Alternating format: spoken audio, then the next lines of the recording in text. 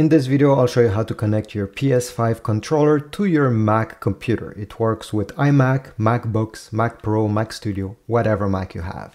So the first step is we need to go into the Bluetooth settings of your Mac. The easiest way is to go on the top left corner, click on the Mac icon, the Apple icon, sorry. Then select System Settings. And from here on the left side menu, you're going to see Bluetooth. If you have an older Mac with an older Mac OS, you're going to have a bunch of different icons and Bluetooth should be one of them. Once you have clicked this, it's time to put the controller in pairing mode so that the computer can see it. Press the PS button at the same time as the share button to put it in Bluetooth pairing. So let me do it with you. I'm pressing both at the same time. I'm keeping these buttons pressed until I see the blue light flashing. Here we go, it's flashing, so I can release these buttons. Now set the controller aside, not too far away, and on your Mac, you should see appearing the PS5 controller.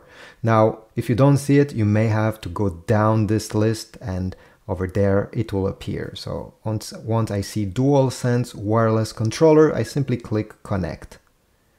It takes 2 seconds and here we go, it's now under my devices with the rest of the Bluetooth devices that are connected.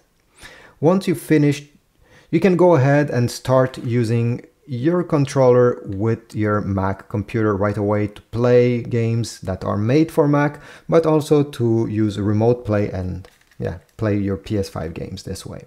Now, once you're done, if you want to completely remove the controller from your Mac because you're done playing and maybe you don't want to play in the future, press the I icon. Do not press disconnect, press the I icon and then select forget this device. Forget device and it will be erased completely. Now, once you've done this, let's say you close your Mac and you want to play with your PS5 and using this controller. Well, sometimes it may not work as it was before simply by pressing the PS button when it's asked on the screen. You may need to connect it using a USB cable simply to re-establish the pairing between the console and the controller. This is just a side note. Anyway, thanks for watching. I hope this was useful. Please leave a like, subscribe, and I'll see you in the next video.